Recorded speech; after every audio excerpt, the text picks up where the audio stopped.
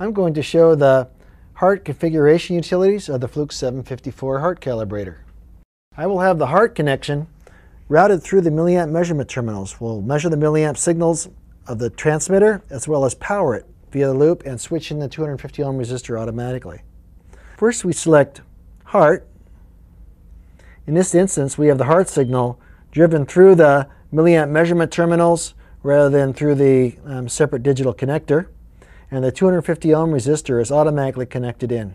On the initial handshake we see the tag of the transmitter, its PV, the PVAO, and its ranging, 0 to 5 psi in this example.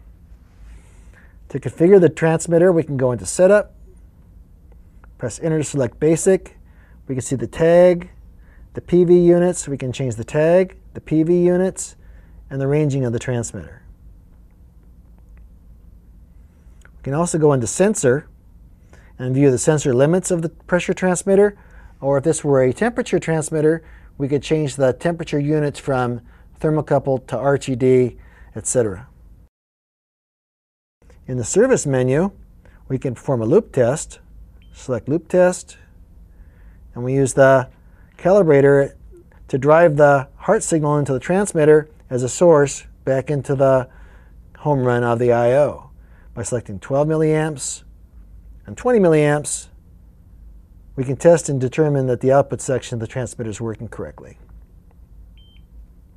We can also do a pressure zero trim, output trim, and a sensor trim offline from an as found as left calibration activity.